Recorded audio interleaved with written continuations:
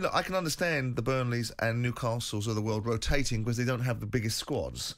And what they've rotated, specifically Newcastle, is their creative talent. They've taken St Maximum, they've taken Willock, and they've taken Callum Wilson out of the lineup. And when you take those three out of the lineup, you lose probably the ability to score goals. So it's no surprise to me that Newcastle didn't land any blows on Burnley in their cup tie. What Burnley are rotating, I mean, I think what they're doing is looking at their creative players and going, OK, we want our creative players to be as fit and fresh for the Premier League as possible. The EFL is a nice cup, but it isn't that important to us.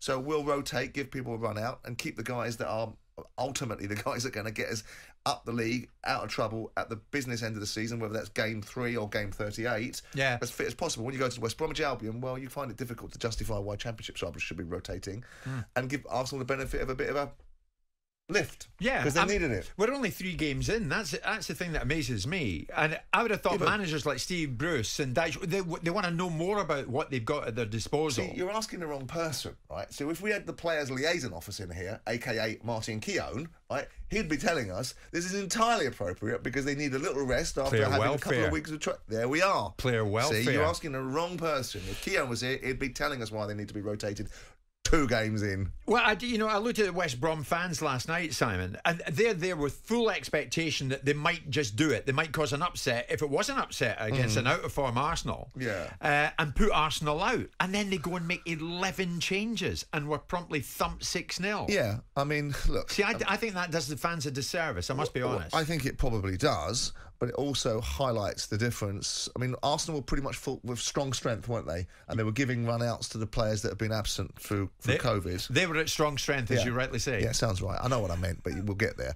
But look, the main headline is that Arsenal have got a result. West Bromwich Albion will look at this game and say, well, no, it's not fun for us to get beat 6-0. No, we didn't enjoy it. But really, does it change our season? Our season is focused on trying to get out of the Championship, trying to get back into focus, and trying to get up the table. Arsenal needed a win. Can you imagine the headlines? Can you imagine the pylon? Can you imagine you this morning if Arsenal had gotten beaten by West Bromwich Albion? Oh, I know. So we'd be appealing to Arsenal fans to come on. And everybody would be, Arteta's car would be surrounded again. Arsenal fan TV would go down into meltdown. And we'd all be sitting there saying the end is nigh. You look at this and you say, look, goals are being scored. Unfortunately for West Bromwich Albion, they got beat by 6. But teams get beat. They get beat heavily, and then and they go on to the next game and they move on from it and take very little from a beating like that. But I think rotation it's in part it's dicey. Sensible. It's dicey if you want to win the EFL Cup. It's irrelevant if you don't. But Steve Bruce has said cups are important. We want to win one. That is also true. Now they're out of one. That is also true. But what it shows you is probably, and Newcastle fans will have stronger views on this than me, if you take Callum Wilson, if you take Willock out, and if you take St Maximin out, they haven't got a lot. Yeah. I might be wrong, but creatively, I think that is there. And I think if you look at the games they've played, Villa, they've played 2 sides that are arguably better than they are, and statistically better than they are. True. So West Ham finished 6th last year. Villa finished wherever they finished, 10th or 11th, or wherever they finished.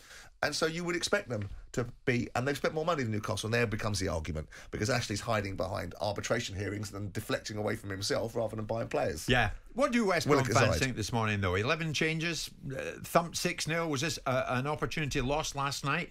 It could have been a much, much better occasion than it turned out for the fans last night at the Hawthorns.